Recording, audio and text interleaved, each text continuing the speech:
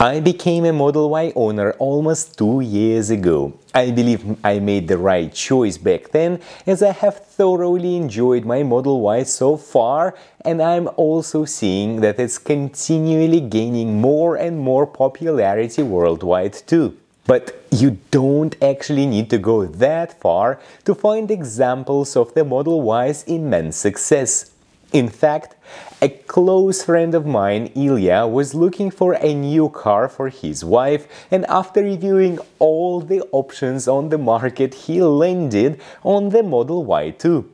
So, in this episode, I'll take a closer look at the new Model Y and talk about the changes the vehicle has undergone. Plus, I'll also be touching on its price and hardware changes. Stay tuned.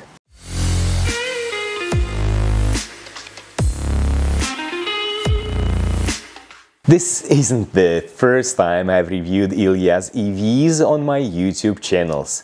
About a year ago, I released a full episode talking about Ilya's Model X high-voltage battery degradation, and now I'm taking a closer look at his second EV in the family, the Model Y.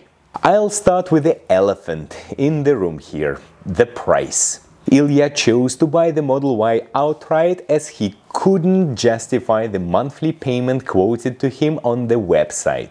To make an apple-to-apple comparison, I went to the Tesla website to see what could have been the monthly lease fee for my Model Y if I had to close the deal today.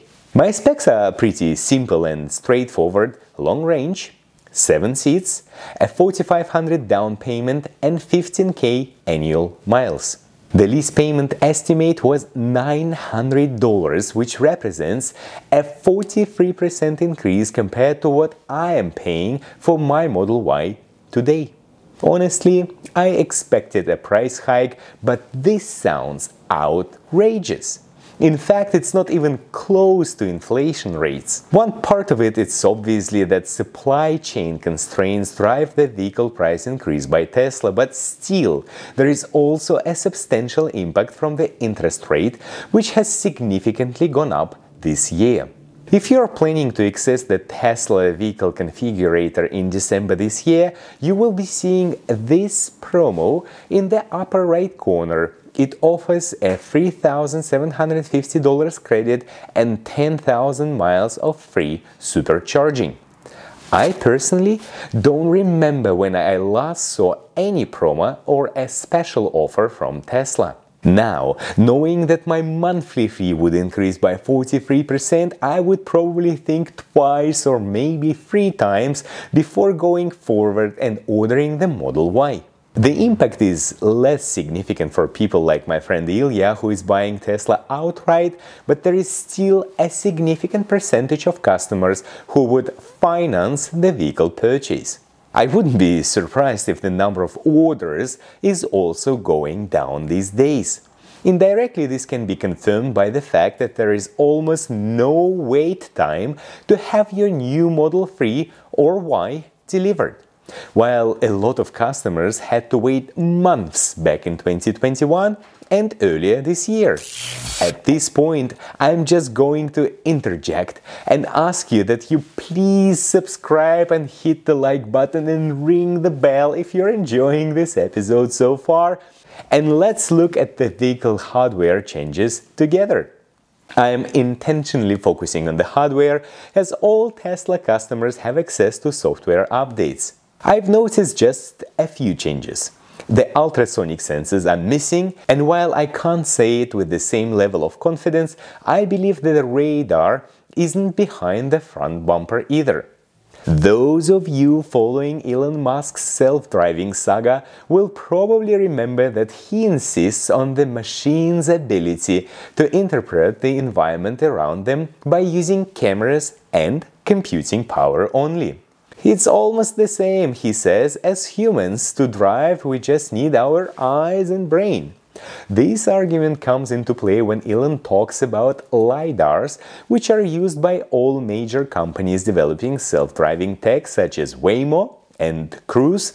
However, Elon decided to remove radar and ultrasonic sensors from Tesla's mass-produced vehicles. As a result, Tesla's prices are going up with less hardware on its vehicles. It's not exactly what customers would want to hear, nor governmental authorities. There are even rumors that because of external pressure, Tesla will be bringing the new generation radar back to its vehicles, but this might not happen until early 2023.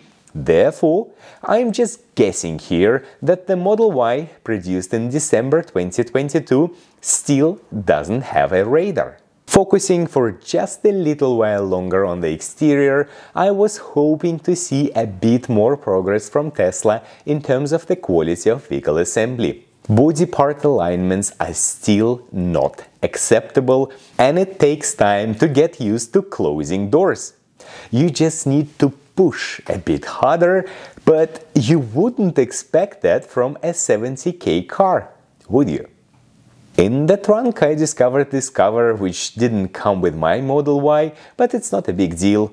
I could get one for less than $150 if I wanted to. There are also a few interior updates here on the door specifically. Looks a bit more creative, maybe even more of a premium feel. I've also learned that the new Model Ys have one less speaker, 14 in total, including a subwoofer, but honestly, I couldn't notice any difference in the sound quality myself.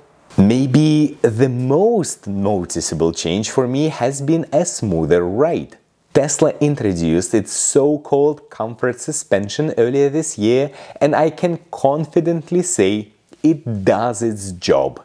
The ride is much more comfortable. Even if there was a need to compromise a bit of steering precision, I'd still go for it personally. I've heard complaints about the Model 3's and Y suspension many times from Tesla owners, and I even know one owner who went ahead and ordered a new suspension just to please his wife. Luckily, there is no need for that anymore. Thumbs up here. Well done. While there are some other minor changes on the Model Y, I don't think it's really worth our time and attention looking into door pocket trims and rear seat dimensions. Therefore, I'll stop here for now, and I would love to hear your thoughts on where Tesla is going. Would you be willing to pay $900 monthly for the Model Y? Please let me know in the comments section below, and I'll see you soon.